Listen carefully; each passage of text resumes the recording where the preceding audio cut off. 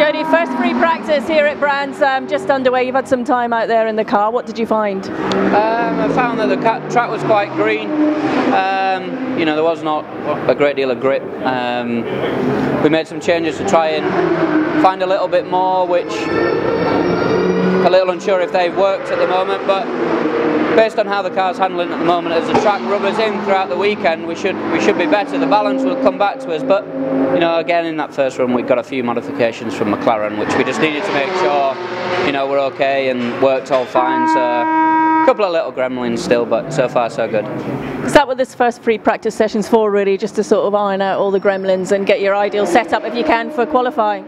Yeah, exactly. You know, as you said, the little teething problems that come with just a new electronics upgrade package, you know, you're always going to find that. So, despite we had a shakedown during the midweek, you know, when you start running in anger, other things start coming to the fore. So, we've dealt with them now, so we can press on now with the handling.